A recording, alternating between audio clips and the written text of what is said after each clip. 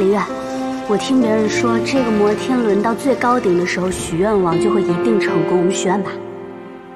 那都是骗小孩的。笨蛋，你这个时候呢，你就应该听女朋友的。那好，希望安心永远健康快乐，无忧无虑。希望他能一直坚持自己热爱的事业。希望我可以永远保护他，不被伤害。